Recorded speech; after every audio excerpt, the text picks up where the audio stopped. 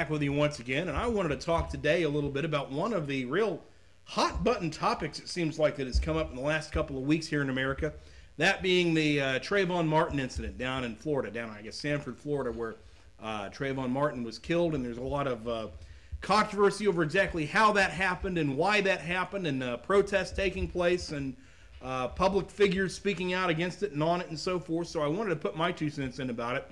But I wanted to do it a little bit differently today, in that I did not want to spend a great deal of time talking about the specifics of the incident. Instead, I wanted to spend most of our time here talking about how a number of people have reacted to it, particularly the American left, and talking about how the left seems to be using this incident as a mechanism to attack certain types of legislation that have been enacted in Florida and across the nation in various states that helps protect property owners and homeowners. So I will talk about that momentarily. I will say this much on the specific incident at hand. Unlike most Americans, I personally do not feel right now at this point that I know enough facts about the situation, or that I've been exposed to enough concrete facts to decide whether this Zimmerman guy is guilty or not. Zimmerman being the guy who was the killer of Trayvon Martin, and he claims he did it in self-defense. He was a neighborhood watch captain and was on his rounds one night. He's claiming it was self-defense. Those who are on Trayvon Martin's side in this are saying it wasn't.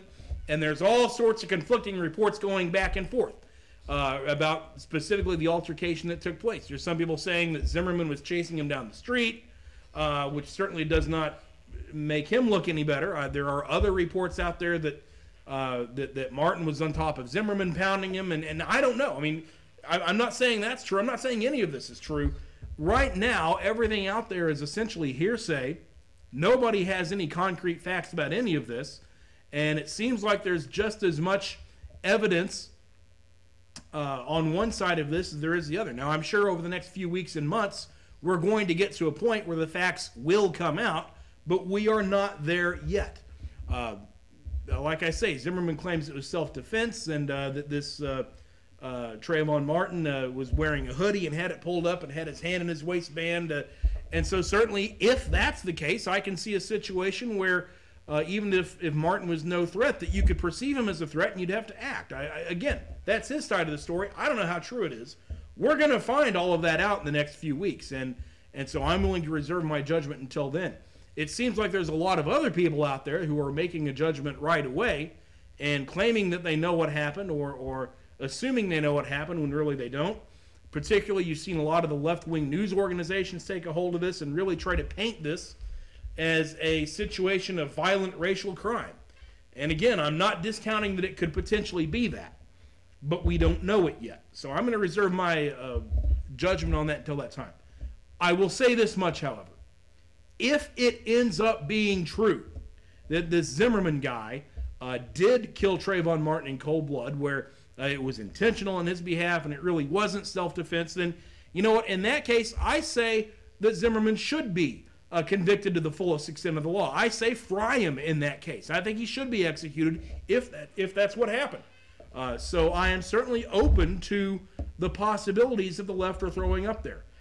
But what I'm saying is that I don't have enough information yet to just flat out accept their characterization of this incident as it stands right now.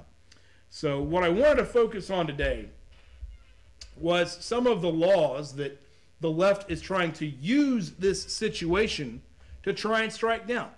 A couple of laws out there in Florida. There's something called the Stand Your Ground law, which is what they are affirming that Zimmerman used in order to commit this act. The Stand Your Ground law, and I'm gonna discuss this in layman's terms because I'm certainly not an attorney of any sort. In layman's terms, the Stand Your Ground law is a law under which a person who reasonably believes that they are in physical danger can use deadly force without retreat and claim self-defense. Okay, that sounds very sensible to me. It sounds like one of those laws that is almost so obvious that it doesn't need to be in the books, but I guess with all the litigious nature of society and with how we've really bent over backwards, it seems like, to give criminals their rights over the last century, maybe a law like that really does need to be in the books. But there are a lot of leftists criticizing Stand Your Ground laws and also criticizing something called Castle Doctrine law, which is something that we have in a lot of other states in the Union, including right here in Missouri. Castle Doctrine is essentially a situation where a person has the right to defend him or herself if someone breaks into their home. And if that happens, the homeowner can assume the intruder is breaking in to do bodily harm. They don't have to prove that. You just have to assume it. And then that justifies the homeowners using lethal force in that case. Minor difference between the laws is that castle law applies pretty much to your home. Stand your ground applies to your vehicle or anywhere where you feel threatened. That you don't have to ascertain necessarily that the person specifically is a threat, because in that situation, you would not legitimately have time to do so. It's going to be a quick judgment. And so it's designed to be a law that's on the side of the person protecting their property. So in that sense, both stand your ground laws and castle doctrine law seem very logical to me. It sounds like good legislation. Seems like solid laws that take some of the advantage in our society away from the criminal element. So in that respect, I think both of those types of legislation are positive things and things that we need to see more of. However, many on the left, not only politicians but commentators, Ed Schultz has been talking about this a lot in his show in the last week or so, many on the left are using this incident to illustrate that, hey, if you have stand your ground laws or you have castle doctrine law in your state, well, you might have an innocent person get killed at some point. Well, that's not anything, that possibility is not anything to take lightly. I'm not saying that at all. And while it's very tragic to think of an innocent life being lost, which might have happened here in this Trayvon Martin case, while it's very tragic to think of that, difficult to think of that, and it's very difficult to then try and weigh the potential of that loss and the cost of a human life versus the potential costs of not having such laws. And while some might find such a comparison to be somewhat cruel or somewhat heartless, I've got to tell you that whenever we analyze any type of law, the only real way you can analyze it is to compare the costs of having the law and the risks of having that law versus the costs and the risks of not having the law. And while I know it makes some people a little bit uncomfortable to approach it that way, if this discussion is going to turn to the validity of stand your ground laws and castle doctrine law, then I think it's a comparison that, as difficult as it might be, a comparison we have to make. So let's go ahead and make that comparison. Let's go ahead and run that cost-benefit analysis, if you will, of whether the possibility of an innocent life being taken in a rare case, possibly in the case of Trayvon Martin, whether that offsets the positives that come about by stand your ground laws and castle doctrine law. I want you to keep in mind the following statistics. These stats come from the FBI, the Federal Bureau of Investigation. And let's use these stats to kind of set our playing field here. Did you know that in America, one property crime happens every 3 seconds? One burglary occurs every 10 seconds. One violent crime occurs every 20 seconds. One aggravated assault occurs every 35 seconds. One robbery occurs every 60 seconds. One forcible rape occurs every 2 minutes.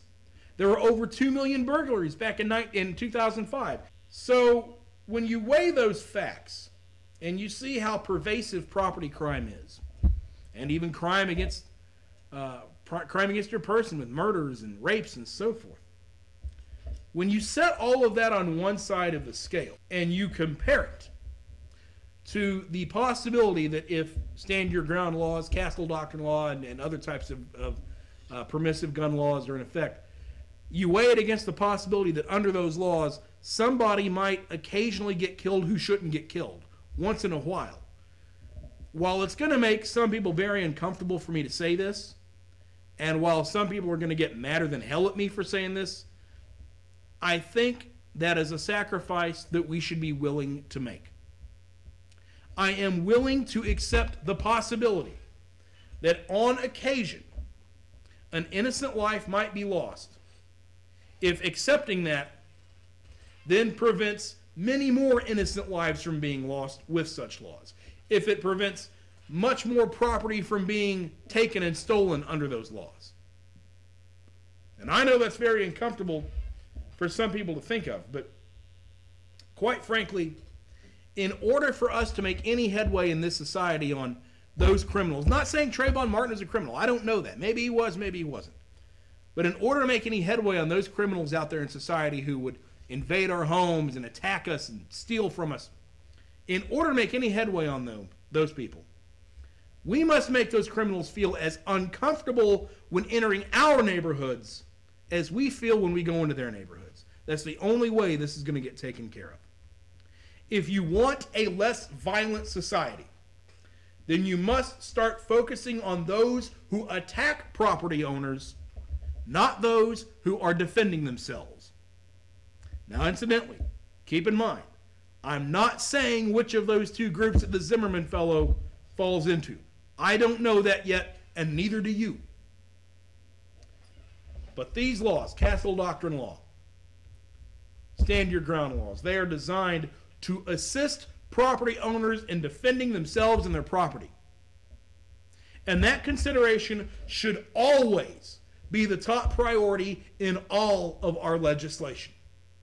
That should be the first priority at all times, even above the possibility that an occasional innocent life might be lost.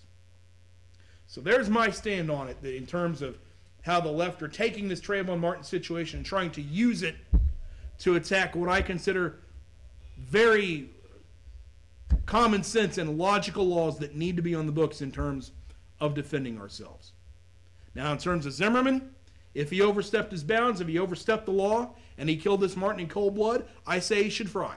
You guys know my opinion on the death penalty, that I believe any murder that occurs outside of self-defense or outside of defense of your property, any of those type of murders should be automatically the death penalty. That we shouldn't have, lesser sentences or all these appeals or anything else. I believe in the way we did it in the old days. If you kill someone in cold blood and you're convicted of it, then they take you out and hang you right away. And if that's what Zimmerman did, I hope he fries. But I don't know if he did. You don't know if he did. A lot of you are assuming he did. He might have, but we don't know. Let's take the time to let it all come out in the wash and see what happened. And let's let justice be done accordingly. Let's not let the emotion sweep us away, because that's what the left is counting on. The left is counting on people getting so emotional over this, understandably so, that they will then look upon this one particular situation as a mechanism to undo law that protects millions of people every single day. We cannot allow that to happen. That's it for this week. This is America's Evil Genius. We'll see you next week.